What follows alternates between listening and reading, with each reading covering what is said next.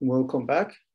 We'll now have our plenary talk for this session.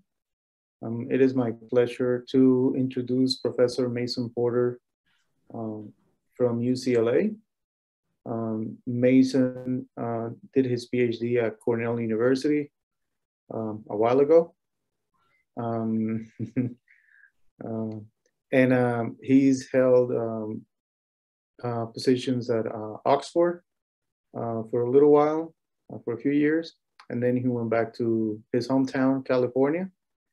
And above all things, he loves the LA Dodgers.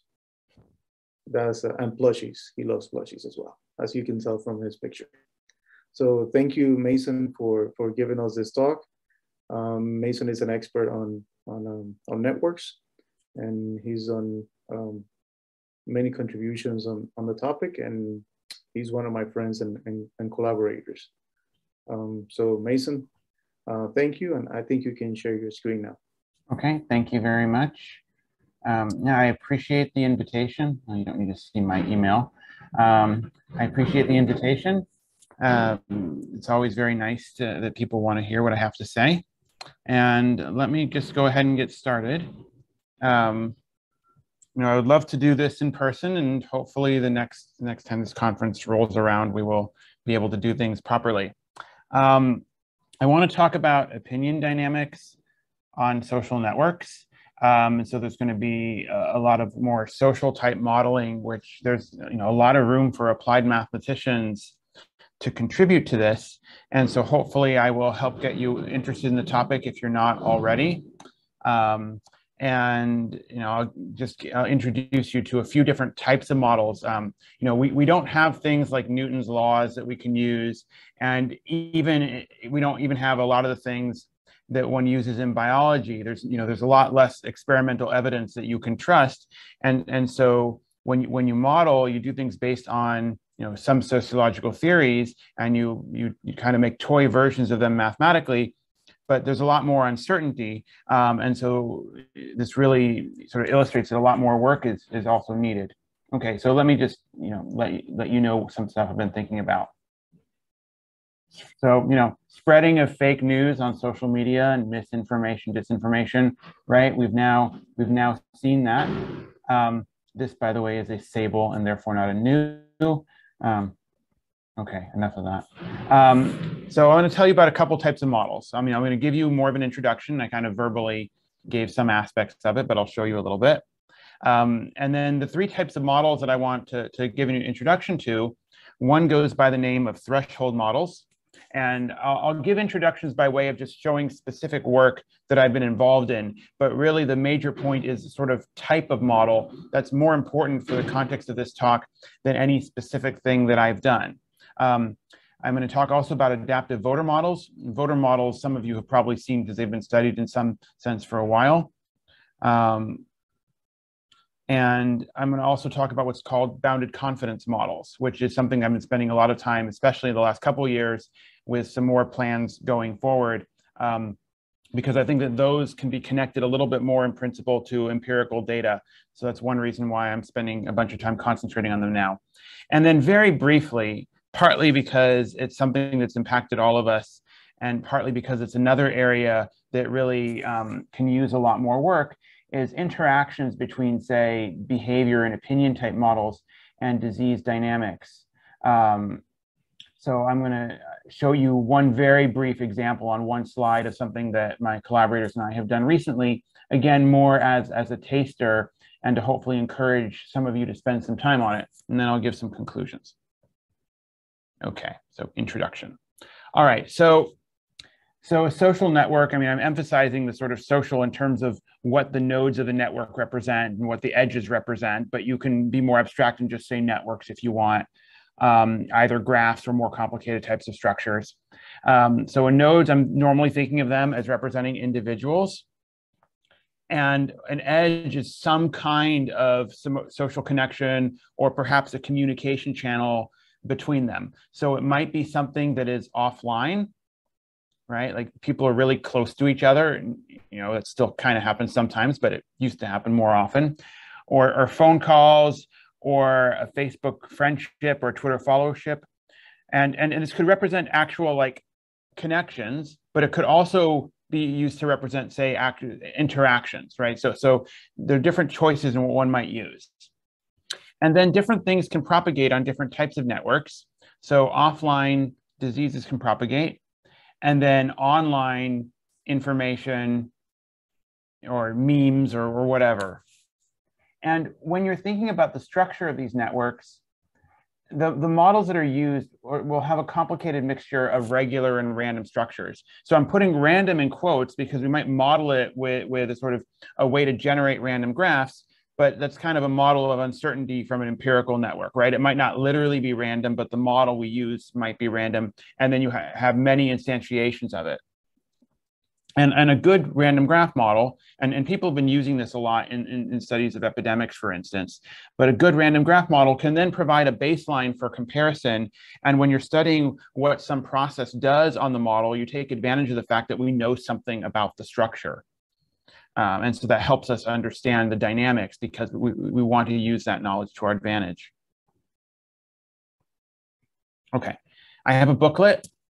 You can find a copy from Springer. You can also just find it from my website.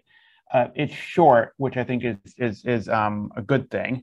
And it's basically just a primer for dynamical systems on networks. You know, what types of things do we think about? It's mostly coming from an abstract point of view, so it's not really getting very heavy with real data and so on.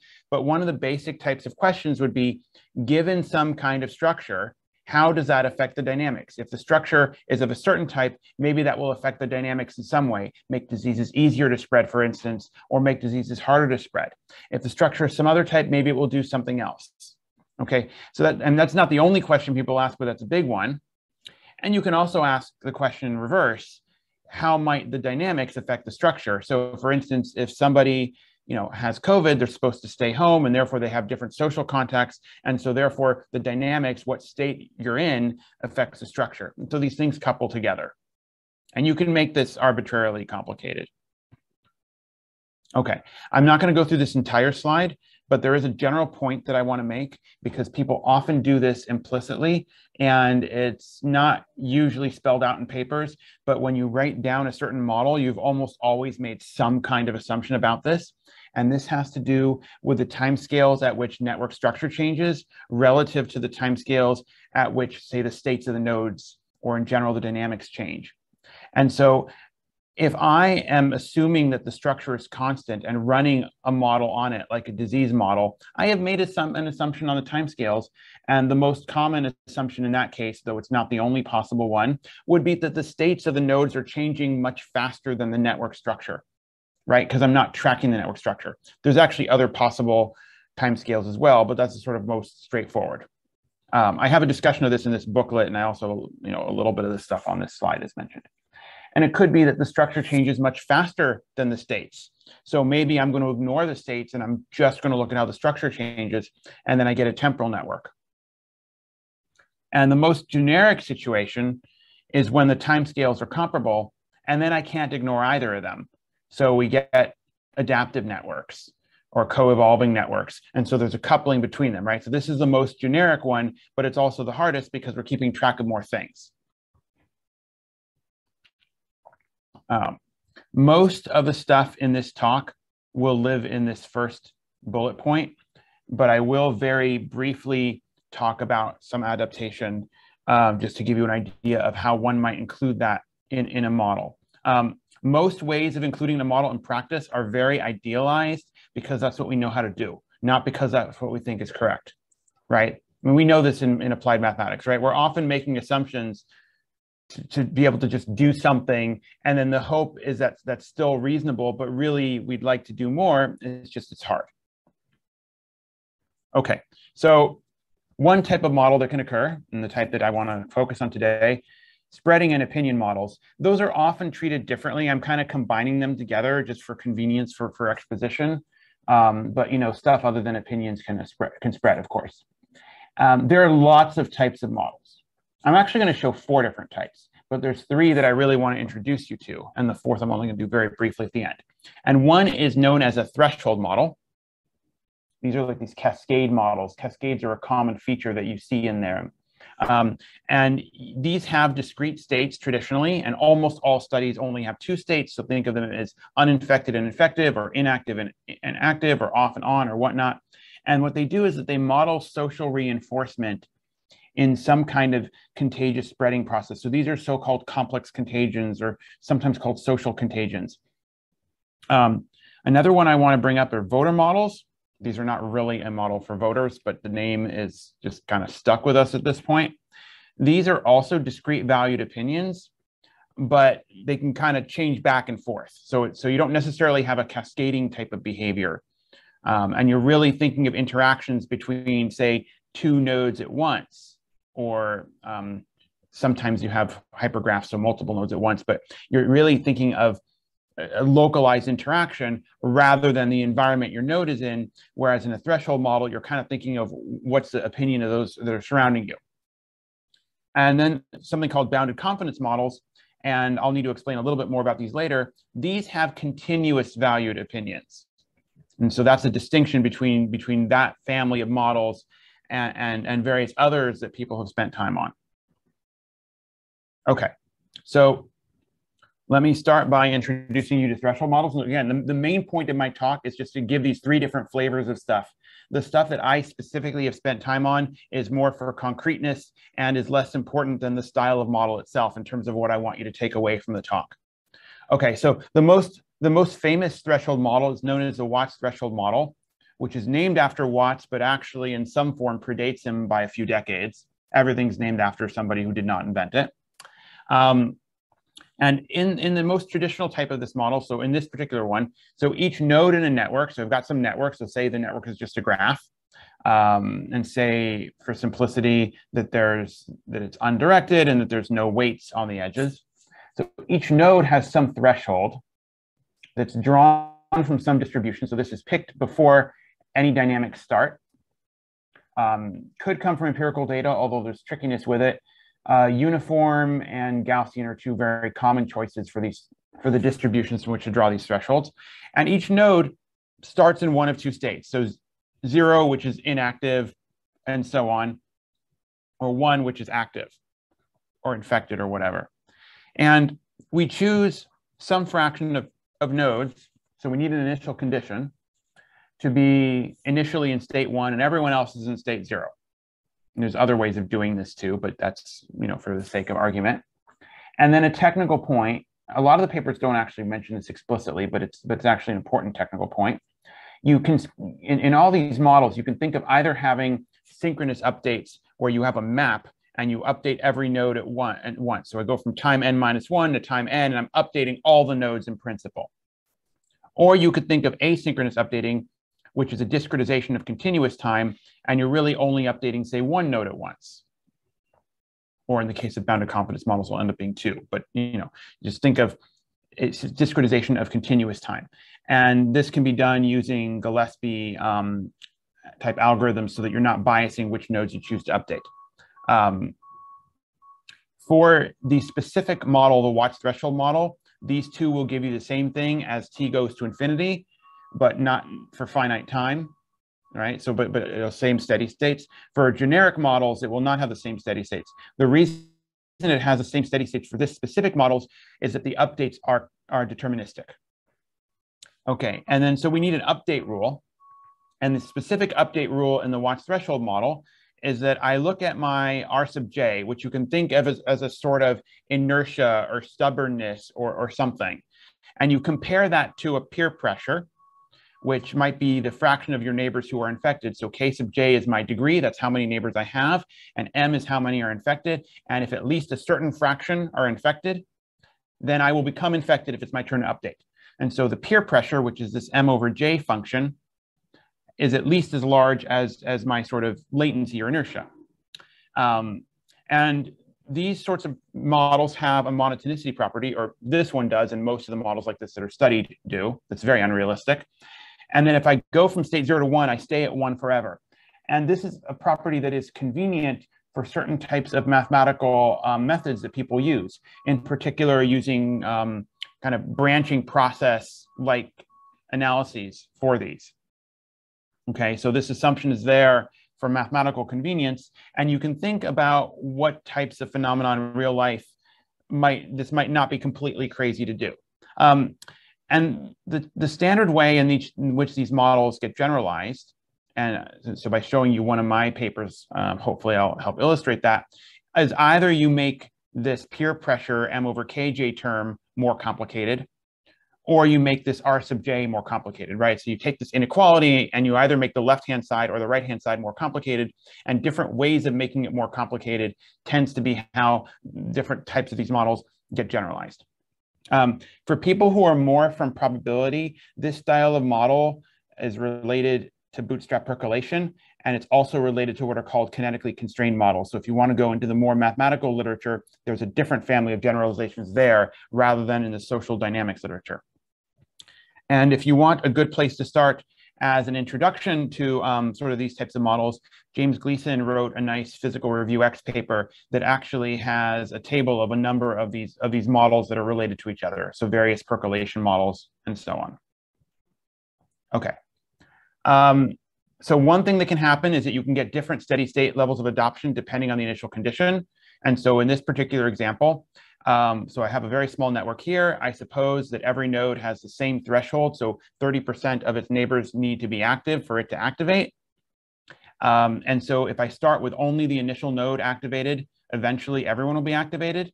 If I start with only this node activated, eventually 5 of the nodes are activated. And if I only start with this node activated, eventually 2 of them. And the branching process type theories that are used to analyze these models, they actually give you time-dependent rows, this fraction of active nodes. They'll give you time-dependent rows, but they are ensemble averages over the initial conditions. So the methodology is not good at doing specific initial conditions and how they're different from each other, but they are good at doing a time-dependent version. And so one of the mathematical ways that's worth generalizing is to get stuff that really can resolve what happens with different initial conditions, because they can be rather different from each other. Okay, so here's one of the things I did. And yes, we use the word hipsters in the title. And the hipster was on the network before it was cool to be on the network, of course. This is joint work with Jonas Juhl, who was a visiting master's student when we first started working on this. The paper came out a few years after he visited, and he's now a postdoc at Cornell working with Steve Strogatz and others. So we use the same rules that I mentioned before to adopt some product. So if you're going to go from 0 to something, it's the same rules before. So you have this peer pressure of M over my number of friends. But there's 2 products, okay? So this is how we're generalizing. There's 2 products. There's A and B. Neither one is inherently better than the other. And most nodes are conformists. And what they're going to do is they're going to look in the majority of their local neighborhood. This is with synchronous updating, by the way. And so discrete time steps. So we're going to look at my local neighborhood, and we're going to adopt, if I choose to adopt it all, I'm just going to adopt whichever one is in the majority of my local neighborhood. And then there's hipster nodes. And what they're going to do is that they're going to look at a bestseller list. So we're not going to look at the local neighborhood. We're going to look at the bestseller list, but with a time delay, tau time steps ago. So if tau is 1, then it would be looking at the same time as a conformist node. And so I'm going to look at the bestseller list, and I'm going to pick whichever one is less popular. That's what a hipster does. You can tell with the glasses and the beard. Okay, so what can happen? This is a complicated slide. I understand that. I just want to give a little intuition. So as an example network, and again, we're choosing random graphs that are convenient. We're taking a 5 regular configuration model for this plot, and there's a few others we consider in the paper. 5 regular means that every node has 5 friends. Configuration model means that subject to all nodes being of that type, we connect each nodes to each other uniformly at random. So each edge is connected uniformly at random to another edge. Okay, so it's a random matching, but all nodes have the same type.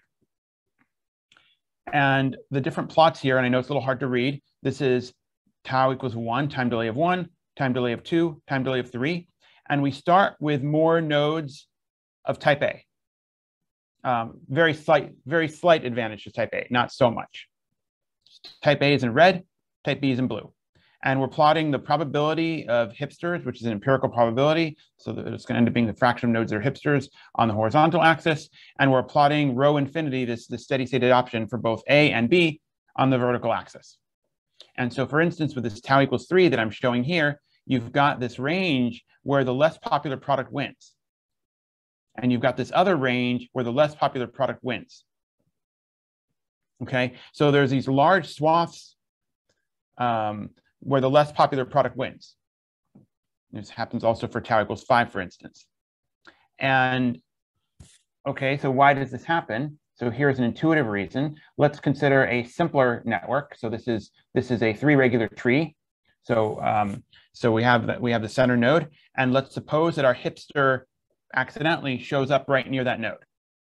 Okay, so this hipster causes an entire branch of this tree, even though there's only one hipster, causes an entire branch of this tree to adopt the less popular product, even though there's only one hipster. And so that's already 1/3 of the nodes. So if a hipster shows up in a spot that gives a roadblock, and I know 5 regular configuration models have a rather different structure, so it's going to be a more complicated situation. But if it gives a roadblock, a very small fraction of hipsters can lead to a very large number of the minority opinion being, the initially minority node getting adopted, or opinion getting adopted. Okay, so that's an idealized situation, but the point is you can have this rather generically. Now, is this the mechanism by which it occurs in real life? Well, okay, probably not. It's kind of simpler than that. Or I'm sorry, this is simpler than reality. But the idea is that you don't have to work hard to construct a model in which this is generically true. And so the message is that, people often get surprised when some sort of anti-establishment thing wins. And I think that our intuition is wrong. It's a lot easier for that to happen than what our intuition suggests. So that's what I think is the real world mechanism, or the real world implication, even though we're looking at a very idealized situation mathematically. Okay, so I told you it was going to be quick. The paper's 20 pages. You can look at all the details if you want it. That's what papers are for. Okay, adaptive voter models. All right, well, first of all, there is the voter model. Because there's actually more than one variant, and the different variations can be important. A good place to start, especially in terms of the different ways people have generalized these things, is there's a recent paper by Sid Redner. I had never heard of this journal before I saw this paper in it, but this is a nice, and reality inspired is really a nice phrasing too, right? It's not that they're realistic, it's just that you put in specific features that are inspired from some realistic observation that you want to put into the model. Okay, so the voter model, the traditional one, people have 2 opinions, say, 0 and 1, A and B, let's say A and B, and an individual will update their opinion based on the opinion of one neighbor. So instead of kind of surveying the neighborhood as in a threshold model, you're talking about an interaction, say, between a node and one neighbor. So again, you can do synchronous versus asynchronous updating. So for example, you could select a random node and then a random neighbor. So that's a node-based one, but you could also select a random edge and then take the 2 nodes at that edge. And selecting a random node gives you different dynamics from selecting a random edge. So for instance, the convergence rates are different. So that's why, that's the big reason why I put the in quotes. Selecting a random node to start out with and selecting a random edge are actually different in a very fundamental way mathematically. You could also perhaps select a random discordant edge where you have A on one and B on the other.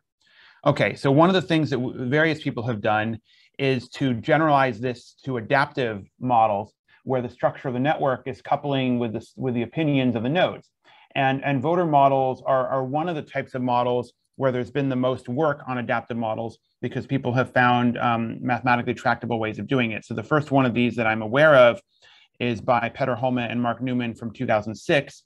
And then there's a thread of more mathematical work that started from Rick Durrett and company in PNAS in, I forgot what year that paper came out, but there's a number of people on that, and there's actually been even some rigorous pure math work on it. So probabilist Alan Sly, who's won a MacArthur Award, part of the citation of that was for his rigorous work on adaptive voter models, right? So this has been a nice example in which applied ideas have actually then contributed towards more theoretical mathematics because it introduced problems, some of which have even been able to be done fully rigorously. Most of the work has been more heuristic.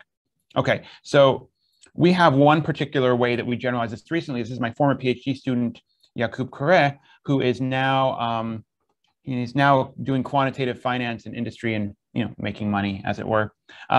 We have asynchronous updates, and we did edge-based. So we're choosing edges uniformly at random. Okay, so here is how ours work. And we actually consider 3 different types of rewiring. We consider a rewire to random, which means we uniformly at random, if I'm picking this edge to rewire, I could pick any of the edges to go to. So suppose I have A as my pivot node and I rewire this edge, I could pick the same node, the same one before, so I can remove it and bring it back. We do allow that. It's just easier for the formulation of the model. Or I could do this node, or I could do that node. And I don't care what the state of it is. I just basically look at everything that's possible. Okay, so remove this, and I pick each of the empty ones with uniform probability, including the one I got rid of.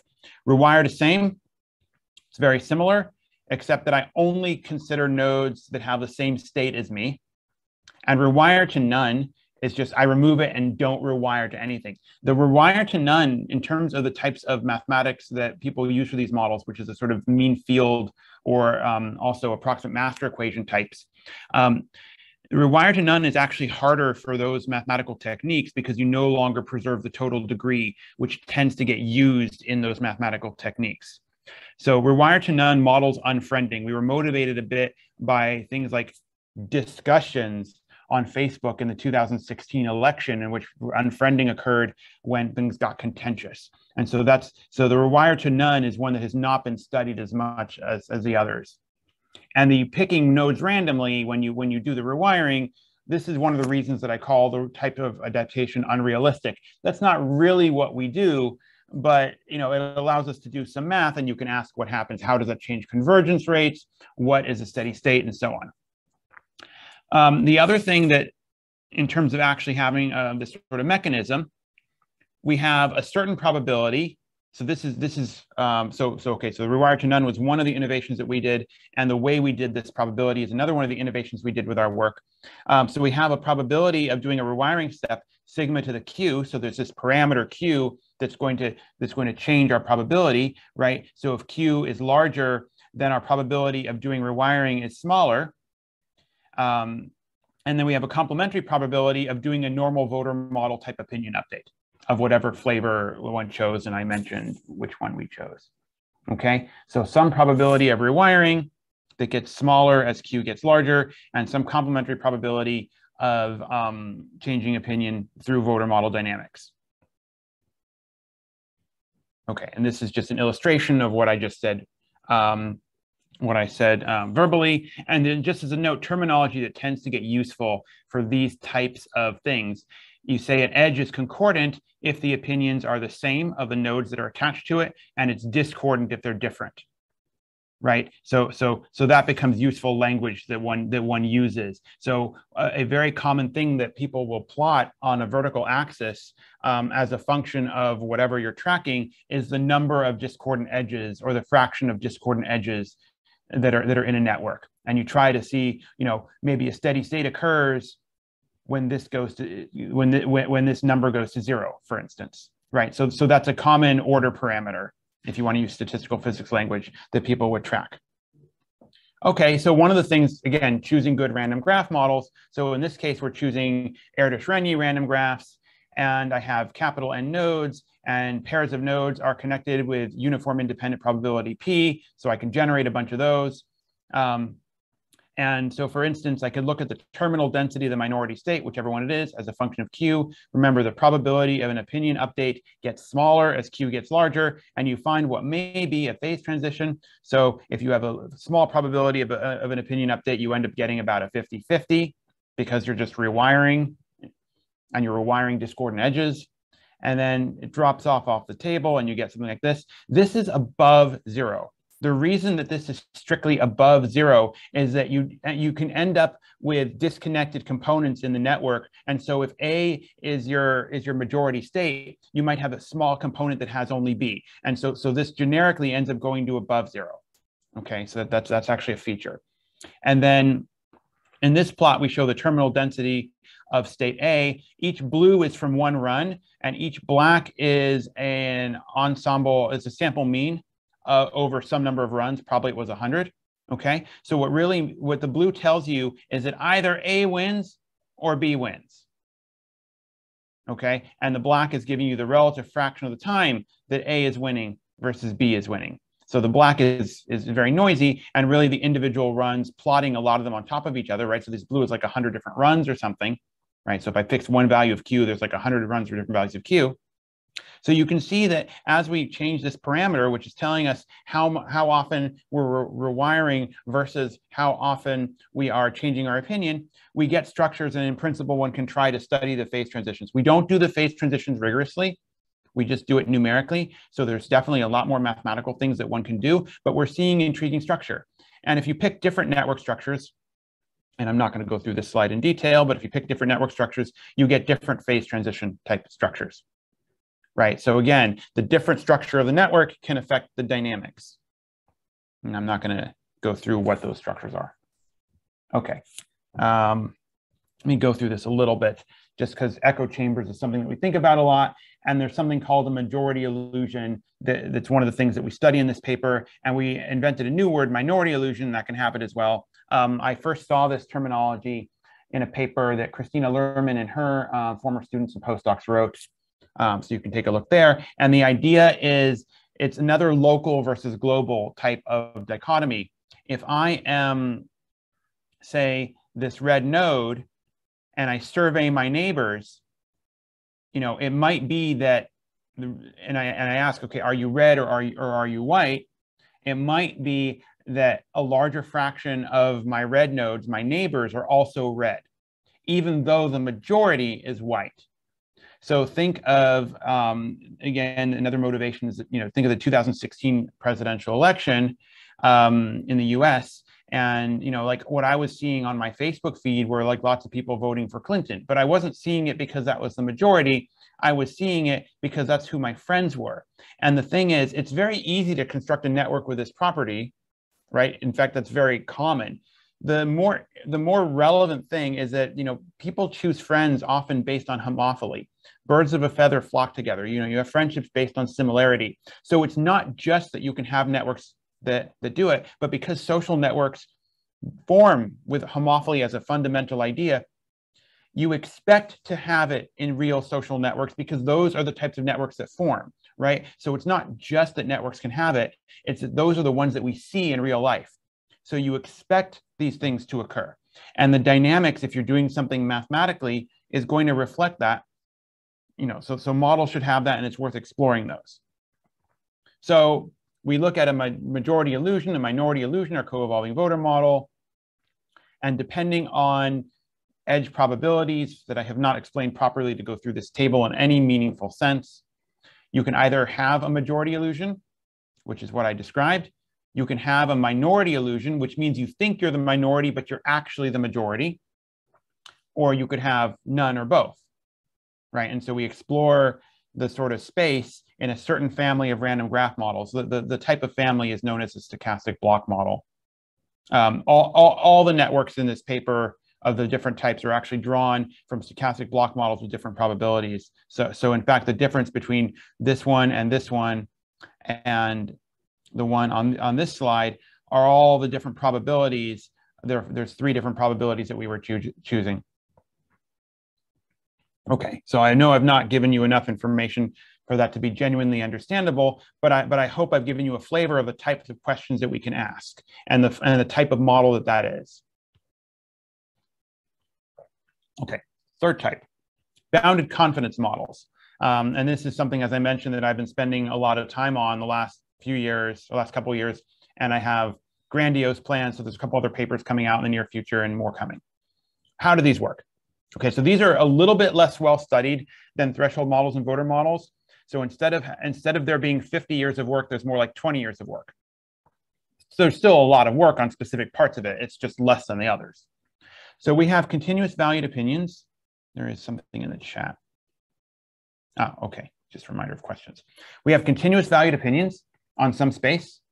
So for example, between -1 and 1, it can have as many dimensions as you want. The one dimension has been explored the most. And you want this space to have a metric structure. You need a notion of the distance between opinions. Okay, so that's a requirement. And when two agents interact, and this is what is known as the bounded confidence mechanism, and this comes from social psychology, if their opinions are sufficiently close, they will compromise by some amount, right? So their distance from each other in this underlying space is within a certain boundary. And otherwise, if they're interacting, their opinions don't change. You can, of course, generalize this. You could say, oh, maybe they dig in their heels and their opinions get farther apart, right? So there's different ways of generalizing it. The two best known variants, and the different generalizations build typically on one of these two.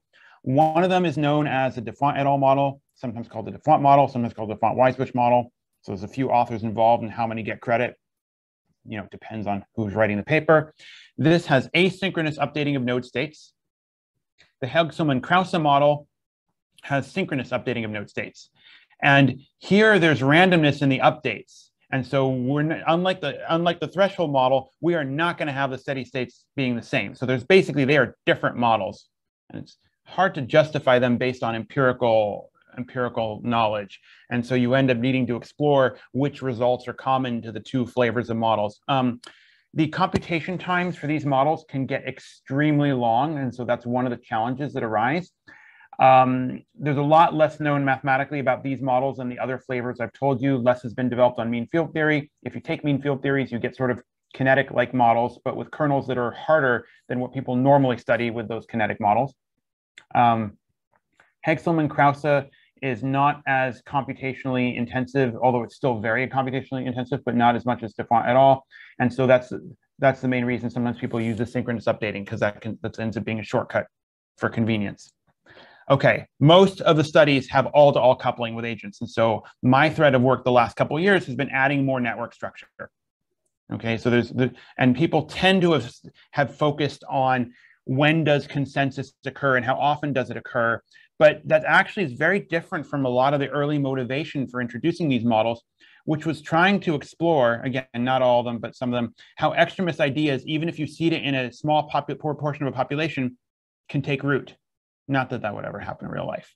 But what's been studied in the models has been this mathematically convenient thing, which is really rather different from the motivation of introducing it. And so people have kind of gotten fixated on the simplest mathematical problem instead of on, I think, what can be done with the full power of these models. And I think there's therefore a lot of room to explore. And so this is definitely a family of models that I think can use more attention. Even with the lots of papers on them, there's a lot more to do. Okay, so we're going to put these on networks. And this thing in the lower right will have a larger screenshot in the next slide.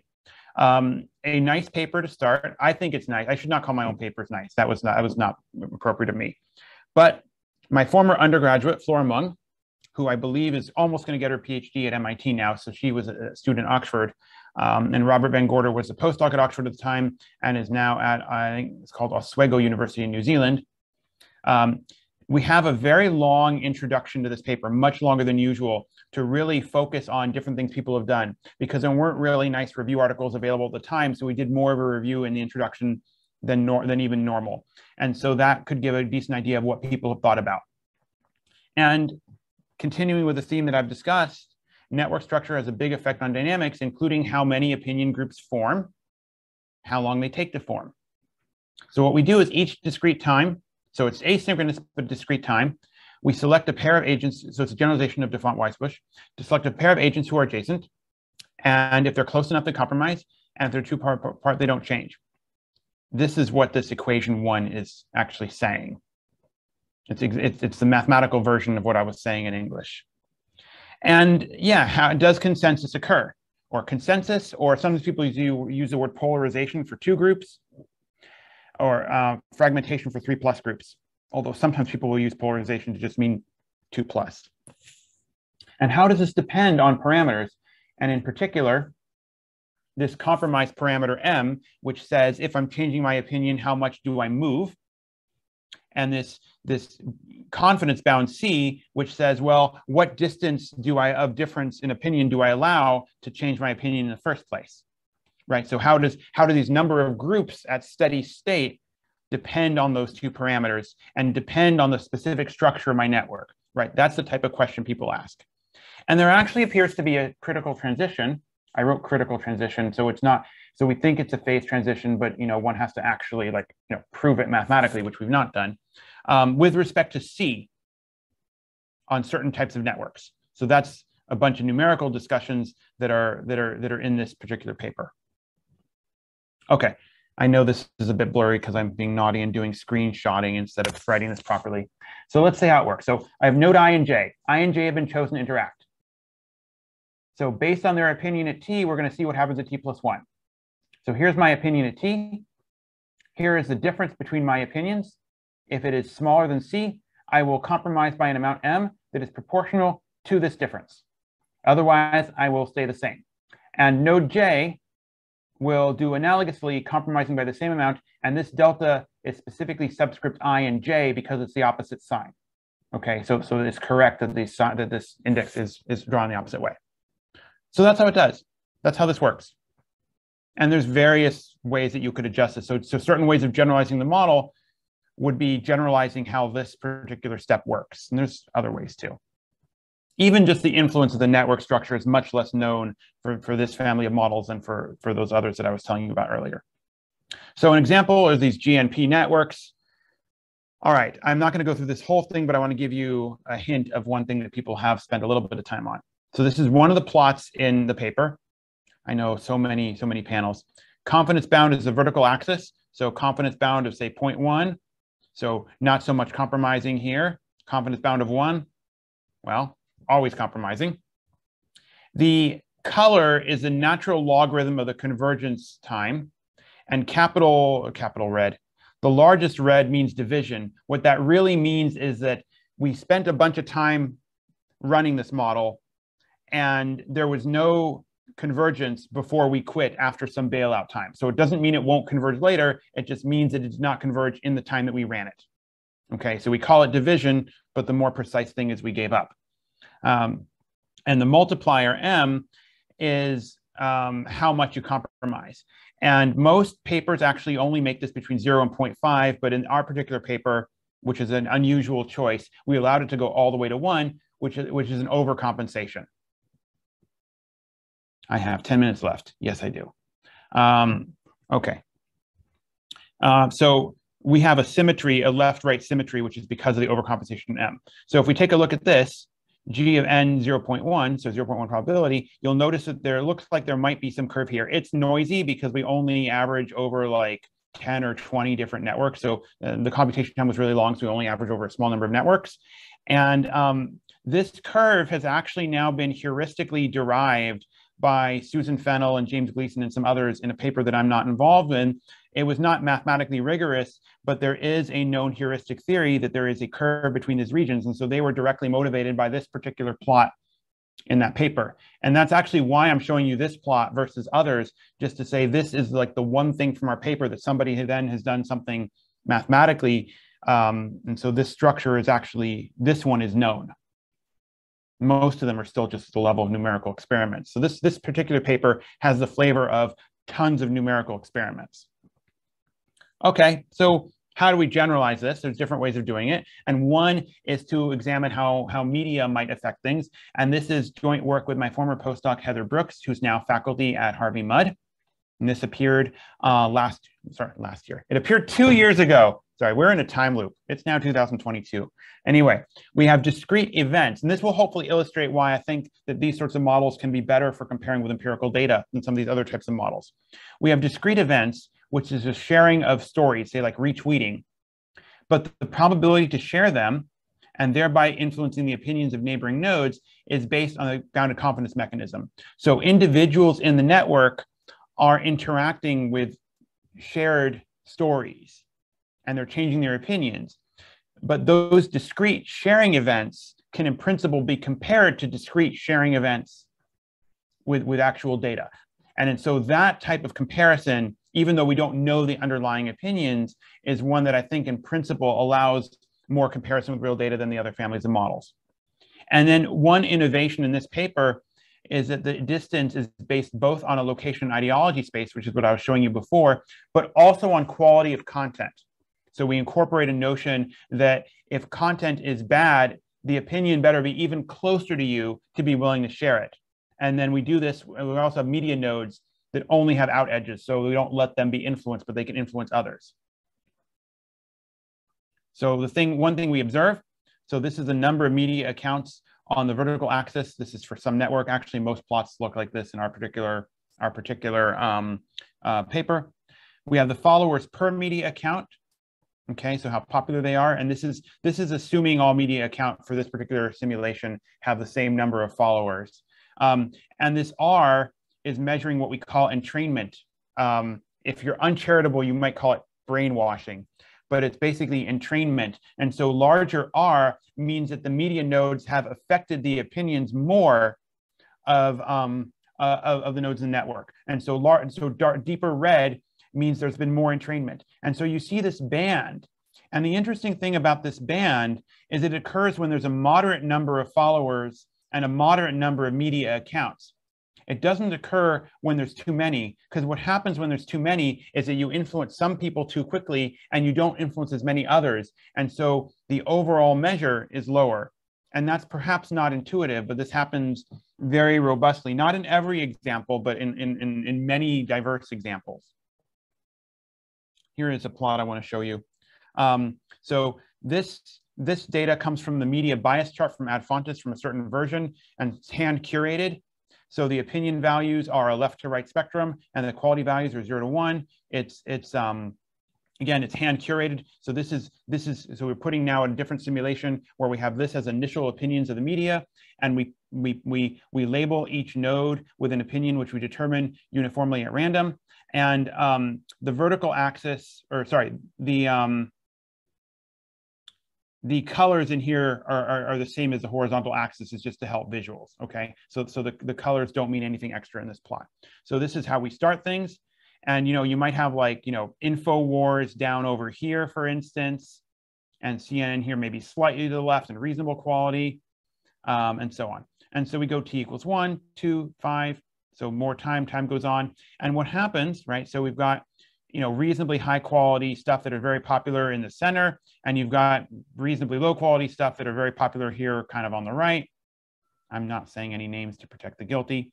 And you end up getting two groups, one of which is reasonably high quality sharing of information in the center, and one of which is low quality sharing of information on the right. Now remember, this was an input in the model.